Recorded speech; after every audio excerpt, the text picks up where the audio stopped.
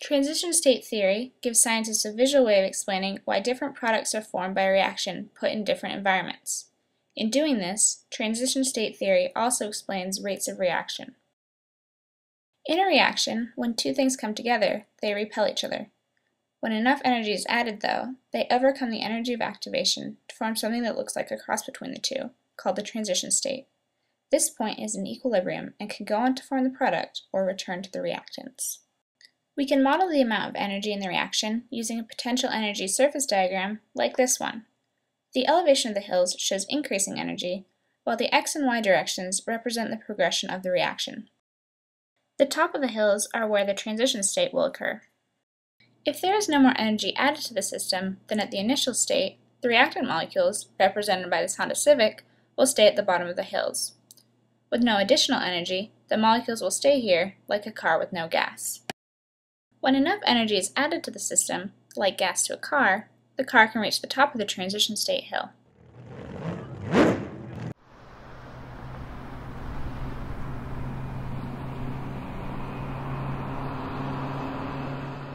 From the top of the hill, the car can rely on its potential energy to get to the bottom, either returning to the reactants, or once back at the top, continuing on to form the products.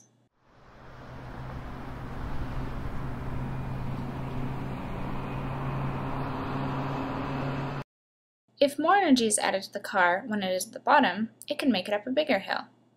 Now, it can choose to go over either the big or the small hill, forming two different products, like the car having enough gas to go to two different destinations. Rate is determined by how many cars go over a hill and form products.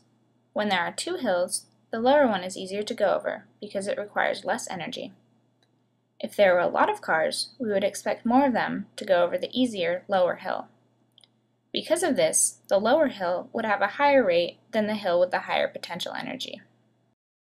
In a car, increasing either the amount of gas or torque output of the engine would make it able to go over higher hills. For a chemical reaction, energy can be added in the form of increased temperature or pressure, amongst others. Added energy can help the reaction get past higher transition states or increase the rate of a lower transition state. Before transition state theory was developed, scientists used the Arrhenius rate law. The Arrhenius equation was developed from experimental observation and ignores some details that influence rate, making it hard to understand the pre-exponential factor and the activation energy. Once transition state theory came along, 46 years later, Henry Eyring developed the Eyring equation, which explained both the pre-exponential factor and the activation energy using transition state theory's definition of rates. However, transition state theory is more of a conceptual basis for reactions and is not perfect. If a reaction has very high energy, like at high temperatures, it can't really tell the difference between a high and a low hill. A flying car doesn't care how tall a hill is. Clearly, the traffic metaphor doesn't work so well here, but when the cars can't tell the difference, more might go over the tall hill, changing the rates of reaction. Another limitation to transition state theory is quantum tunneling. Quantum tunneling is when the path of the reaction goes through the hill instead of over it. This means molecules don't need the activation energy to get to the top, so more can turn into product and will change the rate of reaction. This happens more often with lower hills that have smaller activation energies, where there is less of a difference between the bottom and the top.